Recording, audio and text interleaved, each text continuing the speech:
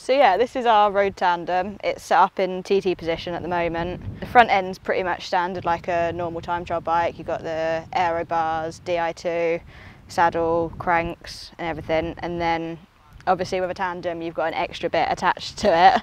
Laura? So I'm on the back of the tandem. I leave all the steering, gears, braking to the front of the bike.